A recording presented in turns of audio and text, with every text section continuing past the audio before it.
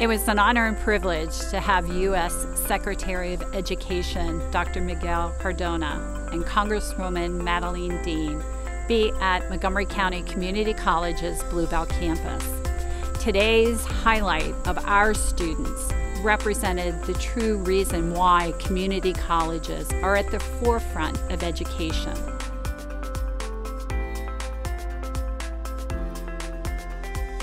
I really enjoyed being a part of this roundtable discussion with Secretary Cardona and Representative Dean because I feel like it's just one step closer into getting equal opportunities for everyone to have college and higher education.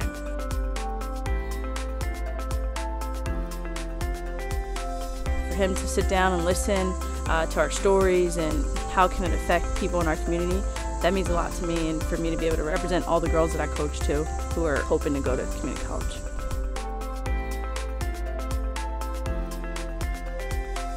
My takeaway is how embedded this college is to the success of this community.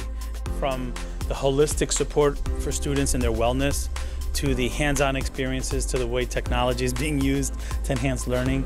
The students here are fortunate.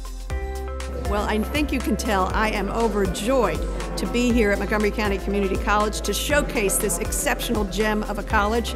Secretary Cardona, he wanted to come to Montgomery County. He wanted to see the excellence that is here, the opportunity that is here, the equity that we can bring to this community through education and through the excellence of Montgomery County Community College. I'm delighted and privileged to have all of our guests here at Montgomery to see the good work that we do every day to make a difference, to transform the lives of our residents and citizens of our county and this region. Thank you.